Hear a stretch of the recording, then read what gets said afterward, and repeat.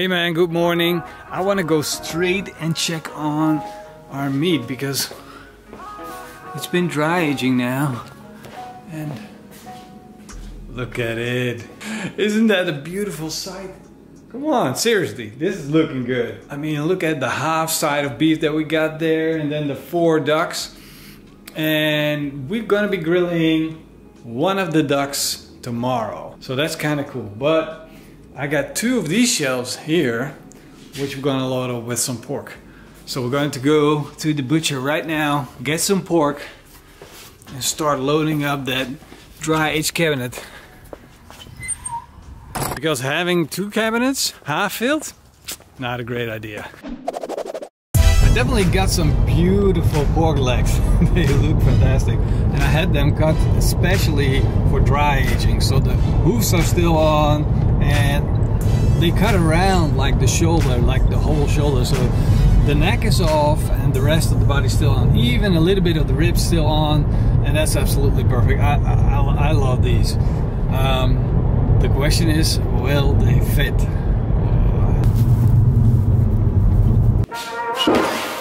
Well, there we are. Beautiful legs.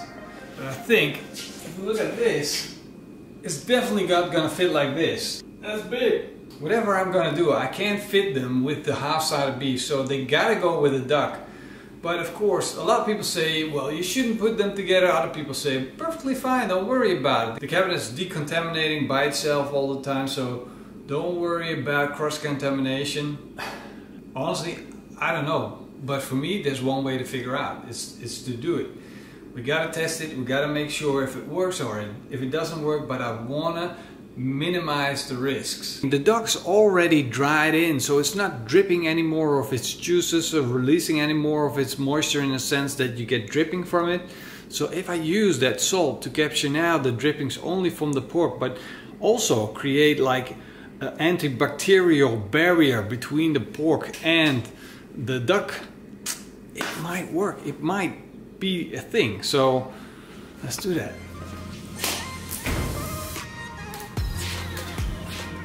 Oh, they already firmed up quite a bit. Looking good. This could probably work. Then I'm gonna put this on top.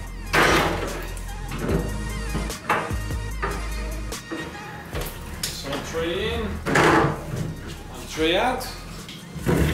Let's put the first one in and see if this works. Oh, this is so cool. This is gonna work. And number 2. There we go. Wow, that looks so good. Let's quickly close this up and let the temperature restore. This is gonna be so good. What are you thinking? You thinking it's a good idea? Project number 3 in progress, and I'm thinking about making pulled pork out of this. So we can dry age it for a while, but we don't need to overdo it. But we'll see. We'll just see. Let's go. I'm just saying right now 30 days, but we'll see. I just want to see how it develops. It's kind of like research that we're doing. So if you don't have failures, not really research, right? So not that I want any failure. This research thing is like, I don't think it's real research. It's not research. Definitely not. Good morning, Morrison! Good morning. Well, it's nearly evening. Oh, we're so slow today. Dude, I'm not slow today. I'm not slow today. You're saying we're slow today, but I'm not slow today. Okay, but I'm also not slow today. Okay. There's only one that's really slow. That's this one. But I started this morning with the gate because yesterday they got a gate installed because it's necessary. Some people just drive and just break things here, and so I had to install a gate right there. And well, it's getting to the phase where it's near complete, but I started this morning early. Morrison also started early because he had to get some chicken, because somehow nobody had chicken wings in this world. What's the matter with everybody? Why, Morrison, couldn't you find chicken wings? What's the story? I don't know, they're not as popular anymore, I guess. Or they're too popular. I was even in a supermarket and the lady told me, sorry, we only have them when they're on sale. Otherwise they don't have them. How can you not have chicken wings? Oh, Marcin, you gotta check this out. Come, I want to show Marcin the pork legs. Yeah, I already saw it, man. You saw it? Yeah, I walked right past and I was like, another one. What? Another one. Another one? Is this yours or is it the butcher's? It's mine. It's kind of getting full. You do get that they have to be in for a long time, right? It's not like you put them in for a week. No. No, it's full now. No. No, it's like you can't go back now. It's... Look, we have a little spot there. Yeah, okay, but it's like you need another one. I think we can still fit some beef in, right? In that, like this area. It's been a week. Rule. It's been a week. You have to be careful what you put in. Somebody warned me and he said, well, there's gonna be phases where the food that you're dry aging doesn't look that good. Yeah, and that's totally true. Look at the duck. Yeah. Look at it. Yeah. It looks ugly. Look at how ugly that is. Yeah. It's like a rotten orange. It's like one of those art shows, you know, where they display humans, like dead humans, and their flesh. It's like that. What are you saying? You know that art show? Look it up. It's exactly like that. Come on. This is scary, Morrison. You're scaring me. Dead people? Dead people? Are you serious? Dead people? Ah, oh, dude, that's gross. Oh, censored. It's weird. Yeah. That's just weird. You know, if you're not going to eat it, why would you do that? I don't get it. Do all these crazy things, man. It doesn't look appetizing to me. And like, we're cooking in a minute. Like, it's not what I want to be thinking of. I want to be thinking of like these beautiful chicken wings, mountain of chicken wings, garlic, parsley, salt and pepper. And we're going to have a tasty day. And you're talking about dead humans. Shut it up. We're going to film. All right. The chicken wings are marinated. I'm gonna set them in the fridge and they're gonna be in there for at least 2 hours or as long as it takes for us to finish the other video. And the other video is kind of like an intriguing video to me. Because it's something that I struggle with a lot on my YouTube channel. Is I really want to make videos that explain things well to people. And where I really add value, you know. I want to inspire as many people as I can to go and barbecue, but there's there's an entertainment factor about barbecuing, but there's also a knowledge factor about barbecuing. But the two don't mix like super well. And now I got this beautiful St. Louis style rib, beautiful thing, and I decided not to make a recipe out of it. But that's not true. So basically I got a recipe and we're cooking the recipe, but it's not about the recipe. It's about how you're supposed to be cooking in a kettle grill with charcoal or briquettes or whatever technique. And I want to kind of explain all the techniques and all the ways, but I can't, of course. So I gotta like narrow it down a little bit, compact it, but still tell a story. So someone on the other side watching you, yeah, you kind of like get a good idea of how you should do it and how you not to do it. This is why we have Morrison. He pushes the red button, but more importantly is he makes the story correct. Sometimes you just fail to explain what you're actually doing. Your mind is like your mind is already here, but the people are like here. We have to catch up, so I have to pull you back and say, come on, man, what are you doing? That's what he does. And you push the red button, but that's too easy. Easy? I can push the red button. You gotta do it with finesse. Look. Dude, I can do it too. Watch this. First cook of the day done. We got our chicken wings. We got smoked, roasted and grilled chicken wings. They really do look good. And this is the horrible part about the whole barbecue show. We can't actually taste them. They're done, they're ready, but Morrison needs to take pictures. We need to get the shots, to get everything ready. And then when everything's done, then we can start tasting them. But I'm so hungry right now. I could eat like everything on this plate. This is totally insane. But yeah, we gotta wait. And you know, I'm not the only one that feels this way. There's this one little person right there. Eva! You see the reaction? What? She's going crazy. She wants some chicken wings. But I'm just curious to find out which one's best. Smoked, roasted or grilled. I'm not sure yet. I'm really in doubt. So yeah, the other cook is still not done yet. It says 30 minutes left, but I'm guessing it's more like an hour or so. So we'll just let that run. Finish this video, and when that's done, then we'll go back to the ribs. Oh, our ribs turned out good. Oh, look at that! Wow. Look, the whole bone fell off on this side. I think we cooked it until extremely tender.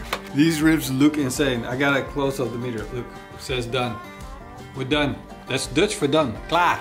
I want to show you guys.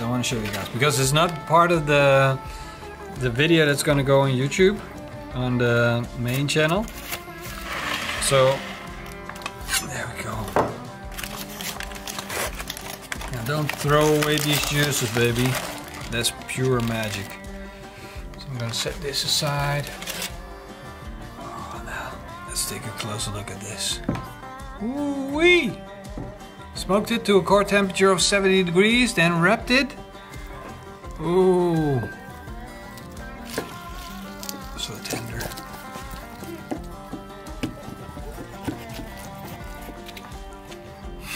Look at this. Whoop. I try to hold it there at that bone.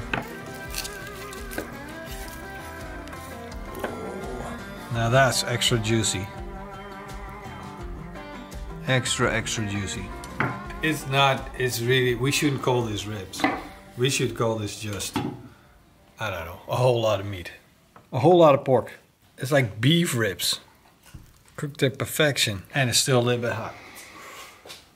Morson, we should finish off the other video. I got a little surprise from Morson this morning. Morson! Hey. Good morning! Good morning. Congratulations! On what? Hitting 50,000 subscribers on, or followers on Instagram. I like the gate, by the way. You like the gate? We got a gate. Like a really Batman feeling. Yeah, it was like entering the Batcave. Welcome in the Batcave. Let me help you with that.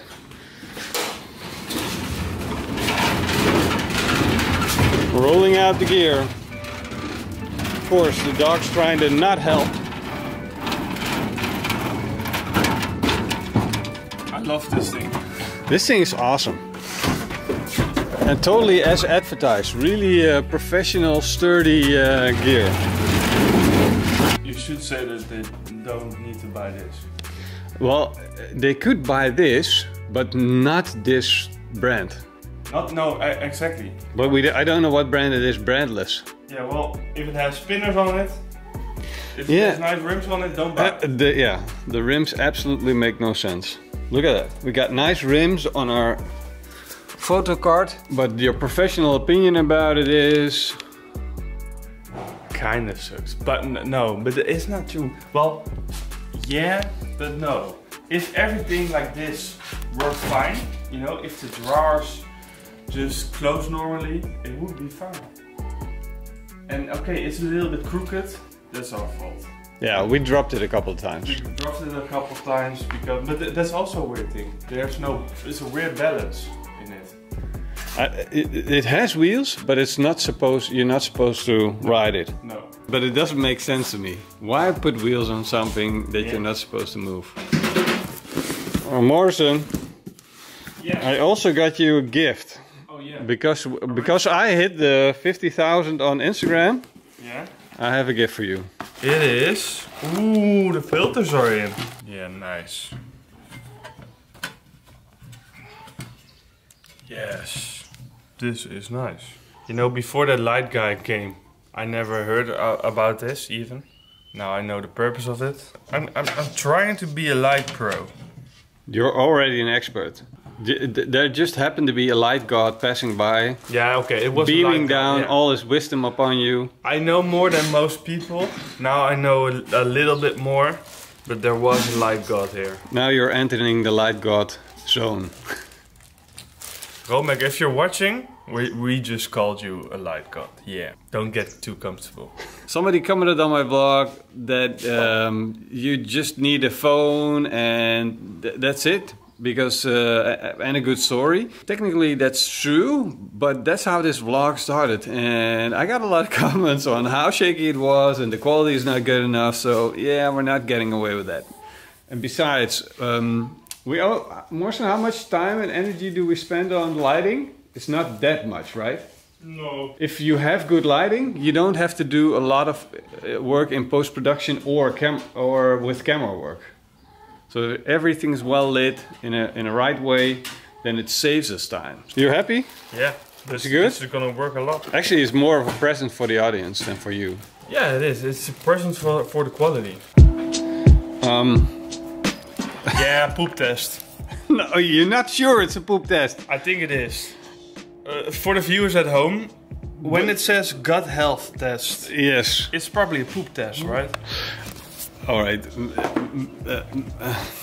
We found a sponsor for a video, and that's super cool because of course we need sponsors to pay for all Morrison's barn lights and things and doors and I don't know. Well, my extravagant lifestyle in general. Yeah, Morrison extravagant lifestyle. Because yeah, he also has to buy every t-shirt like Good News and Alabama, and he has to make trips everywhere. But long story short, we got a sponsor, and he's not sponsoring this video, but on our main channel, on a Pitmaster X channel. And this is like the first one that we really think like we get excited about, but it's weird excited. It's weird excited, right? It's not. It does. It's like it does good things. This is really helpful. But it makes you excited like a kid going on a school trip. That's how I feel. We're going to do a test to see if we are getting sufficient nutrition in all areas. And of course, we eat barbecue all the time, so this is the moment of truth. This is the moment of truth. What does this do to you? And I think we do pretty fine. And I think it's but we eat a lot of vegetables and fruit off camera. Yeah. But it's I don't know, man. We could be like exposing a whole new thing where barbecue appears to be unhealthy for you. Could be, I don't know. Or we unlock the secret to a healthy lifestyle. Yeah, I've looked into it, and they say that everybody has his own microbiome in their stomach, and with some people the balance is unhealthy, and that's why you feel certain problems in your life. You feel unhealthy, you have stomach ache, or you have... Well, what do you think is going to be your... I don't know, I have a lot of, how do you call that? Stomach cramps? Stomach acid. Maagzuur. Yeah. Burning stomach acid. And Roel has the same thing, right? Yeah, not anymore. Not anymore. Well, but yeah. I stopped eating vegetables. It really helped. Yeah. But from time to time, I still have them, and I think that the whole thing that I have, like acid in my stomach, that doesn't really sound appealing. It cramps up my whole body, and I have neck pain and shoulder pain, and it's all from the biomes in here. I don't know about that. Why is it so dark? What's happening to the world? I think we're getting rain. Might have a thunderstorm. That's good news. But I think you're over exaggerating, Morrison. You're like a healthy guy. You're young, you're fit, but this is kind of like a cool test to do, to see if this whole barbecue thing is affecting our bellies. Yeah, do you guys ever saw my cat? This is our barbecue cat. Dixie, come eens. Come eens. You guys probably never saw that I have a cat, but I have a barbecue cat. Look at that beauty. And his name is Flix. He's like the coolest cat ever, except for he never shows himself. He hunts and he kills for a living. He doesn't depend on ribs. Stop showing us your ass. Morrison, I have to admit, I'm kind of a cat person. More than a dog person? You kinda are, aren't you? Eva, did you hear that? I'm more of a cat person, Eva. I'm sorry. It's gonna be a big fight. You see? It's a boy and a girl. Did you just got this on tape? Yes. This is like... This is how we do it. This is how we roll at the barn. New? This is new. This is totally... The cat got totally accepted and is no longer seen as a toy. I had a Bernese mountain dog, and this never happened to my cats and my Bernese mountain dog. But this is get a little bit obsessive. Now I feel violated. Stop hugging me, animals. Morrison, this is going to be a long edit. Yeah. But with a lot of cats and dogs, because you're a cat and dog person too. I love it. And so you're going to leave this whole part in, while you actually should be taking it out. No, it's going to be in. No, it should be taken out. It's way too much content on cats and dogs. Let's go check out the ducks. We gotta check out the ducks. They're dry aged. Yeah, that's a 10 weird days. thing. That's a weird thing. 10 days dry You aged. shouldn't dry age chicken or ducks. But wait for it. It's Can really, I open it? it's really moist. No, I'm not gonna open it yet. No, you can't open it. Unless you're taking one out, you can't open it. You're not allowed to. But it's like really moist outside. But look at that little birdie. You know what my favorite Asian dish is? Peking duck. Peking duck and rocks. We could farm ducks. We could have like 10 ducks and farm them ourselves. Because you know how much I spent on the ducks. Yeah. Yeah. €100 for 4 ducks. I got a limit on how many animals I can have here. From your wife. Yes. What's the number? So then? okay, see, I can number. have unlimited grills, Yeah. but I can't have unlimited animals. Name the number.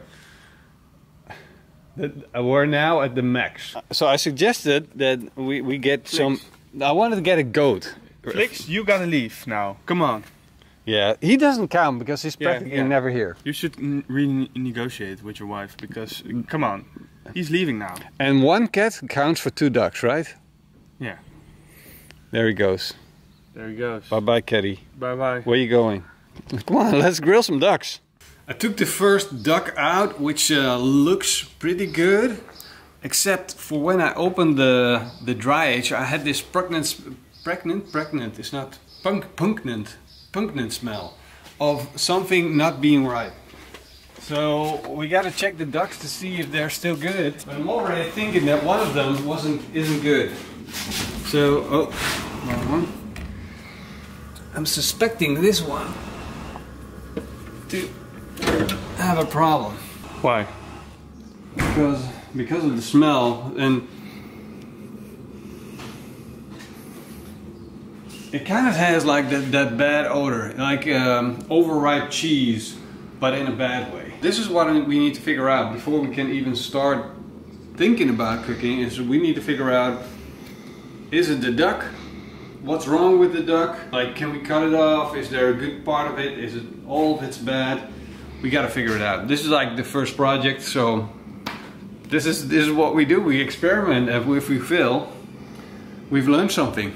How sad would it be if the ducks aren't good? Like, this is what happened. Like, people don't notice. If you're doing barbecue videos and you got all these projects going, sometimes something fails. So it's like really messed up because €100 of ducks gone and not being able to make that video. Like, that would be horrible, but I don't want to get sick. That's the main thing. See, dry aging ducks is like a really common process. So it's like every Chinese Peking duck store does this. So it's not like you can't dry age Peking duck.